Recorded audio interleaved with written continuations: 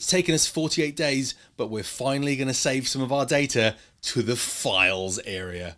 That's right, long-term data storage is only 48 days into a 100-day course. Feel like I should have done it earlier for you.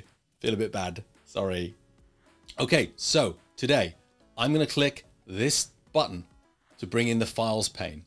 This shows us all the files that are saved in our REPL, because our REPL doesn't just need to be one file that we're currently working on.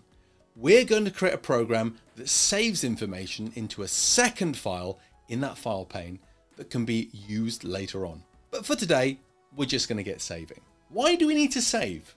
Well, everything we've done so far has been stored in the REPL's RAM. RAM is temporary memory. When the power goes off or the stop button is hit on the REPL, all the data that it was holding just disappears into the ether.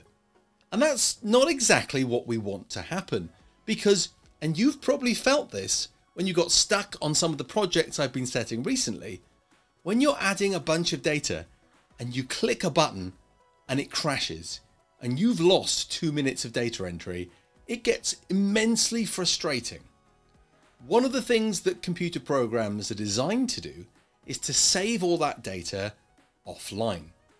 And the way we do that is we save it to the computer's secondary storage, which isn't in the RAM. For us on Replit, when we save something, we're going to save it into this files pane.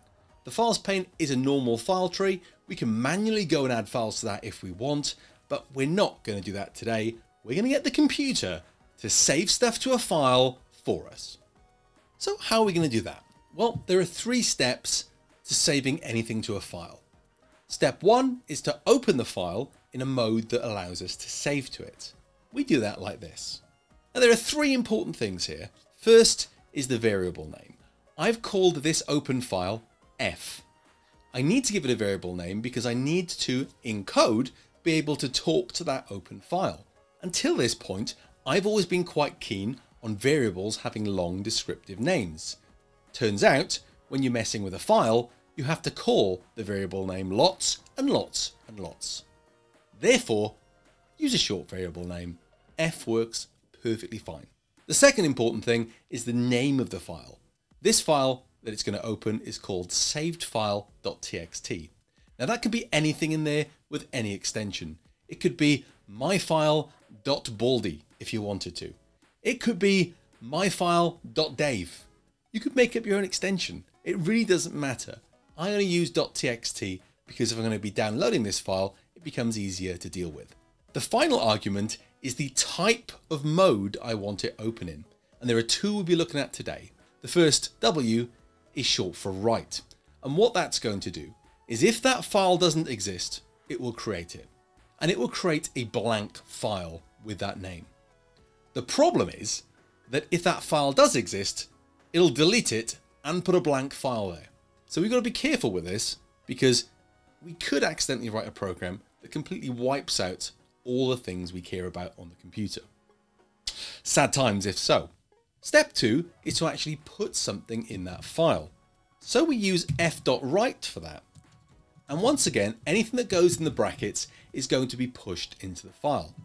I'm just going to put a string here and use our good phrase, hello there. I can use multiple of these f-writes if I wanted to, so I could put as many of those f-writes in here at the moment. But where this information is going is into the RAM. And you'll remember from earlier I said anything in the RAM is temporary, it's transient. When we click stop, that stuff we've put in the RAM disappears. We need to make sure to put that information back into the file in the file tree. And the way we do that is by saving it with f.close. If you miss that line out, nothing gets saved and nothing gets kept there. But let's try this out. Now notice that nothing's appeared on the console, but something has appeared in our files pane. Let's go and click on it. Oh, it says hello there, how nice. What we've done is managed programmatically. So open a file app, create it if it's not there, take some text and place it in there and save it. That's pretty darn cool. Now I've expanded it a little bit to prompt the user to type in the text that's going to actually end up in the file. and also gives us an option to use some lesser known features of Replit. I can drag my saved file into the bottom half of my edit window and it opens it up there. I'm going to resize that because I want to see the changes that happen to that live as I run it. These features, by the way, of Replit's interface are why it's so great, because I can just open multiple files and see what's happening. Let's run it. And now the console's prompted me to type something in, so I will. And notice the moment I clicked enter, that program finished and saved file.txt down at the bottom got updated with my new text.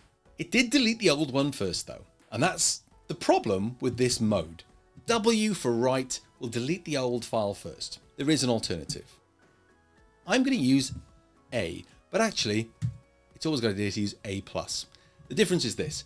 A is short for append. It will add whatever we type in onto the bottom of the previous file. The only problem is it will crash if that file doesn't exist. A+ works exactly the same way, but if the file doesn't exist, it will make it first for us. So let's see what difference that does. Well, that's quite magic, isn't it? It's just added it onto the end. But what did it do wrong? It literally just glued it to the end. It didn't put a new line in or anything like that. So why don't we change the way it's working so that we put a return at the end? So I'm going to do an fwrite using an f string. And once I've printed out the variable what text, I'm also going to print out a \n, which is our new line character. I'm going to delete everything in save file myself for a moment, just so we can see what that does. So I added line 1, and line 2 now goes on a different line because I'm manually adding that new line every time I run it. I've now written a simple program that can output anything to a saved file, which is amazing. Common problems, and there are quite a few, because this is a very different way of working. There's a 3-step process that needs to be followed. Step 2 can happen as many times as you want, and that's writing to the file, but you always need to open it and you always need to close it to make sure those changes get saved. Here's a very common problem that we get. Nothing looks wrong in the code, but we click run and we try it. Now nothing has got saved to the file. Why is that? Well, the main issue is that f.close is missing brackets. f.close missing brackets means that it's not a function. And if it's not a function, it can't do anything. So in short, we forgot to actually push the changes to the file pane. By adding those brackets back in, we end up with a system that can actually save the file. So here's another common problem that you might get. In this one, I've tried to write 2 pieces of text to the file one after the other. So it prompts me for my first one, and that gets saved to the line, and it prompts me for my second one, and nothing happens and I get a crash. Now this crash report is actually really good. It says value error. IO, input output, operation on closed file. So what does that mean? Well, if you look carefully at the code, you'll see that I've closed the file and then tried to write to it again on line 6. That's not possible. As soon as the file is closed, the changes have been saved to the actual file, and I can't touch that file again without opening it again. The way in which we'd write multiple things to a file is just to put them before the close. Make a bit of space and put all your code that involves writing to the file before the close. The close is essentially your save button. It is the final thing that happens before the end. And now it gets added. But notice that it doesn't get pushed to the file until right at the end, because the end is when the save process actually happens. Once again, I've broken some code. This program should be writing multiple things to files, so please go and fix it for me.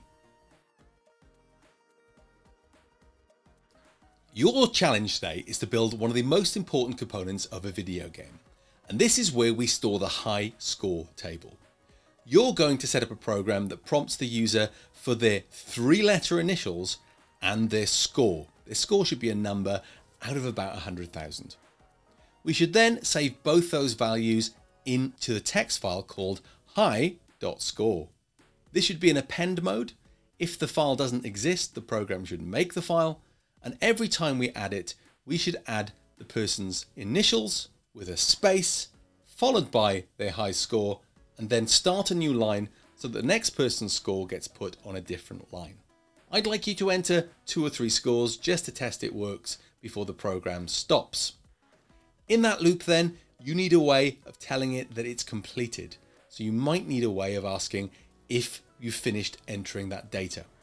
Once you're done, share your code with us by publishing it on Replit and use the hashtag Replit100daysofcode to share it on social media and get some eyes on your fantastic code ideas. Tomorrow, we're going to load what you've saved back up, because once we click that stop button, wouldn't it be nice to load the information we've stored so we don't have to type it again? Yeah, I think it would. Certainly save me a lot of time typing things out over and over again.